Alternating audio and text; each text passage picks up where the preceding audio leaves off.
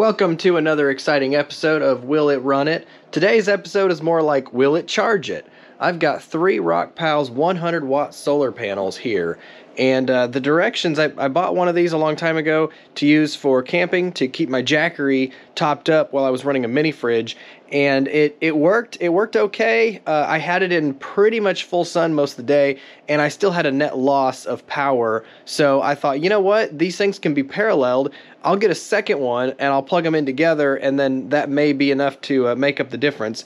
The manual actually says that it comes with a cable, and you can hook 2 together to double your output, you know, assuming on sun conditions and all that. Well, it's a Y cable, and the directions don't say anything about not being able to use 3 panels, and I could plug them in to be able to use 3. So what I'm going to try to do today, it's not full sun today, it's partly cloudy, so I'm not probably going to get max efficiency out of one panel. So I'm going to test 1 panel, 2 panels, and then all 3 panels and see the wattage difference between, and see if it actually does make a difference.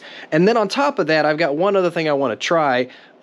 I've heard before that it can impact your entire array if, let's say you've got 3 panels hooked up and 1 is in shade and the other 2 are in sun. It can really deduct from all 3 of those. Think of, you know, like batteries. If you've got 1 strong battery and 1 weak battery, that weak battery can suck all the energy from that strong battery, and you end up with 2 weak batteries.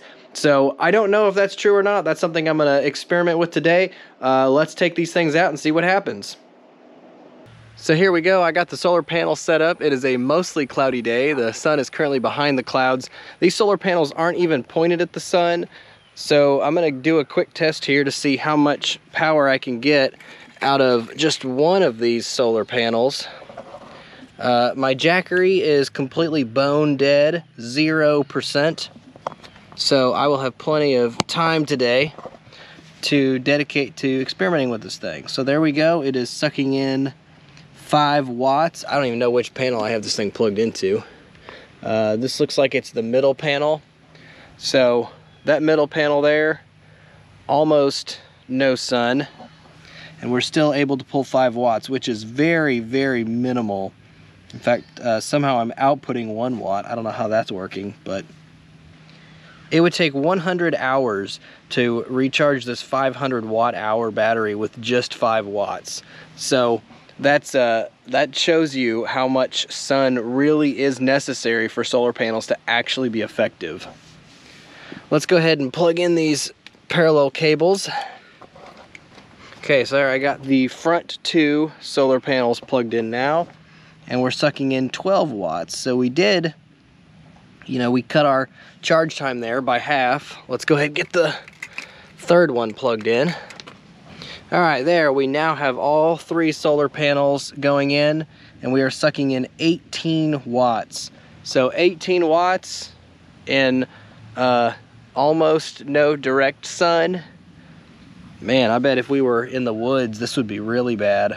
I may need to try that sometime, take these things out to the woods and see how much power you can get in the woods. But does it work? Will it charge it? The answer is yes, you can run 3 of these things together.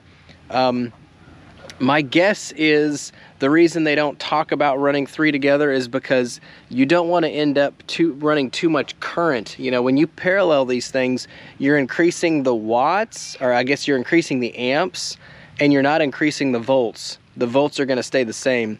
So these wires are, I think they're probably 14 gauge, I'm guessing. They're not real heavy duty, so running 3, maybe running 4 is okay. This Jackery is not going to suck in more than probably about 75 watts if this thing was in optimal conditions, even though these solar panels could put out way more than 75 watts. So I don't really know if you'll have a problem with the wiring getting too hot.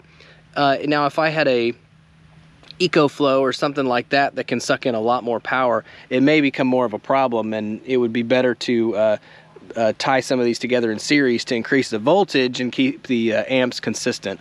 But that's just my guess. So what I'm going to do, and see, we're getting up to 24 watts. What I'm going to do throughout the day, since this thing is completely dead, it's going to take a while to charge. I'm going to let this thing sit. I'm going to check on it a few times throughout the day with various sun amounts. So there, you had a little bit of sun hit it right there. We jumped up to 28 watts. 26, 25. Yeah, the cloud's kind of starting to move in, and we're losing a little bit. So I'm gonna keep that plugged in. Later in the afternoon, hopefully we can get some patches. Maybe when the sun is over in that part of the sky, we can get some times where the clouds aren't covering the sun, and we'll get full sun on these panels and see what we're getting. Here we go. I have almost full sun, and Jackery says I am charging at 75, 73, 72. It was 75 watts whenever I walked up to this thing. So you can see I'm getting a little bit of shade there on that first panel, and the sun is right there. So I'm not even getting full sun. They're not pointed directly at the sun, and I'm pretty much maxing out what that Jackery can pull in. That's great news. Let's reduce this down to, well, I guess, let's see, what would I unplug? Unplug that. So now you're running on one solar panel, and I'm at 29 watts. 3 of those would be close to 90, but the Jackery, like I said, can only do about 75. So that's good information. Let's try this one. So now I'm running on just 2 solar panels. I had to restart, and I'm at 72. So it looks like I'm getting the most benefit out of just having 2. So which 2 do I have plugged in right now? Let's see, it's the 2 on the top. So these 2 solar panels are the ones that I'm currently running on, and I'm getting almost max charge. So what I'm wanting to do now is I'm gonna completely shade one of those and see what I get to. Ideally, I would only be, if this works how I hope it'll work, I will cut my charging in half. So I would expect to get, 30, maybe a little more than 30 watts. So to do that, what I'm gonna do is just cover up one of these solar panels. I'm just gonna roll it back up, do this. There we go. That's how easy it is. I love these Rockpals solar panels. All right, and I am at 32 watts. That's fantastic news. That means I could have 3 of these plugged in, pointed completely different directions, and I'm getting only charge current from the one that's actually getting sun, and it won't suck power from the other 2, kind of like a battery would when you hook a dead battery up to a charged battery, and you only get the power from that dead battery because it's sucking all the juice from the charged battery. So I don't know if that's just because I've got them hooked in parallel, or if that's just how these are designed to work. I don't know if it'd work the same way if it was in series. It may just be the style panel that this is. But man, that is so cool. I'm so excited. So 2 of these in a decent amount of sun is enough to completely max out the charging capabilities of a Jackery 500. The only reason you would need more than that is if you have a charger, if your solar generator can suck in more power than just 75 watts, or if you're in a lot of shade and you need every little bit of ounce of anything you can get. Those would be 2 scenarios that you would want to have more than 2 panels. Well, this has been exciting. I'm gonna go ahead and let this thing run all day and see how much percentage I get up to.